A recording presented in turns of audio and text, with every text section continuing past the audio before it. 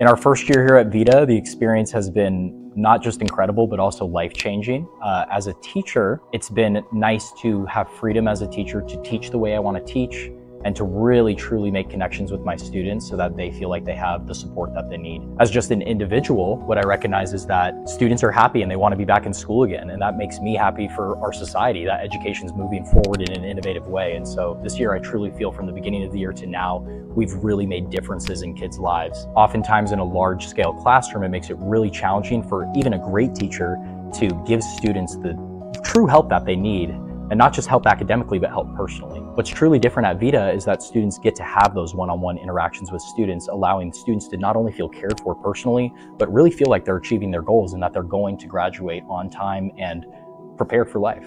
One of those areas that we use to build up students is our life skills curriculum, and this really makes sure that students are not just prepared for college or prepared for a future in a career, but prepares them for the life that they will have as an adult, which comes with a lot of different challenges that we truly weren't prepared for in high school, like renting a house or cooking meals for yourself. Another area that Vita supports students in outside of academics is their purpose and defining their purpose, helping them understand what is it that makes them tick, what is it that helps them get up in the morning, and more importantly than all those things, what will lead them to a future of a happy life. Part of that is finding their purpose. And so here at Vita, we really take the time to make sure every single one of our students knows their purpose, follows it, pursues it, and has the support they need to actually accomplish it. We've actually given them a model where they can go at their own pace and still feel like they're successful at the end of each day. A lot of times what holds students back in traditional academic settings is that they feel like they're a failure every day when they're constantly graded on a letter scale every single day.